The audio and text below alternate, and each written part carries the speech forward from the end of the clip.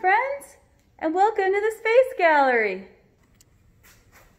This, until recently, well, until the end of the month, was my art studio.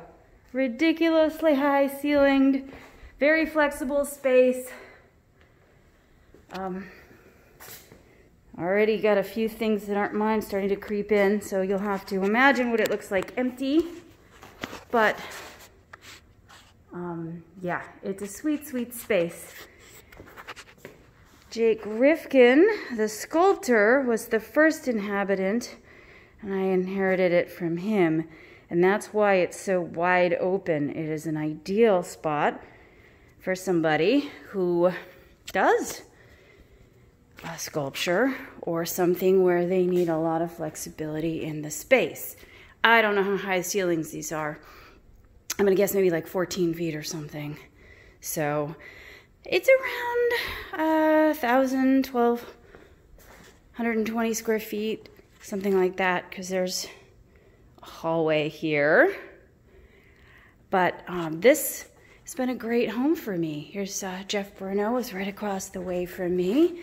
We've got a couple spots that are in progress of being open and filled and so on. But Blake's right next to me. There we go. There's an abstract of his. His figurative work is obscene, so I'm not going to show that to you. This is where Berkey just moved into. Anyway, what I'm trying to say is that this place was my home and will still be in many ways, and I'm going to really miss it, partly because of the amazing people here and the artistic inspiration, both of the working artists and of the rotating art shows, which I show here a lot. This piece sold, yay! This is the Unnatural Light show. This thing looks as cool under black light as under normal light. I worked hard for that. And there's just always cool stuff. The show's been in stasis since this whole COVID thing. So here are some of the pieces of this magnificent owl, but it still looks cool. So yeah, this has just been a fabulous place to be a part of, and I'm gonna miss it, and I'm gonna be a hangers-on as much as possible to Teresa Solomon. Yeah, yeah, I love seeing how people work. And so that's one thing that's gonna change for me with the whole private studio thing. It's gonna be different, but I think it'll be right for me. Anna Sisk, Frank DeAngelis, amazing, lovely people. I'm gonna step outside for just a moment so you can see the Spaceman mural, and then I'm gonna finish getting my new studio ready so I can show it to you. So if you're looking for a sweet, sweet studio space, Soda Plant Artist Collective Environment Space.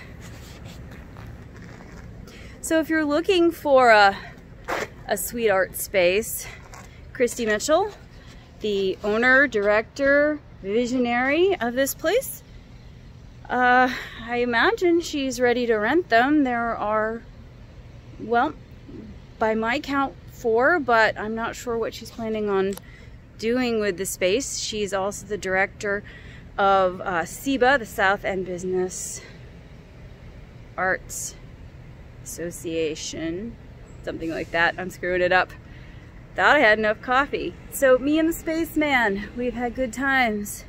I'm planning on us having more good times. I just won't live in his house anymore.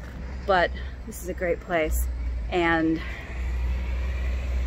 it's been good to me. And now I'm going to a place with some windows and a door, and I think that's gonna work out great for me too. So stay tuned. I think I finished the setup in the new space today and can even start working there. So I will take a little tour for you of that very soon. Very, very soon. Thank you for being here with me.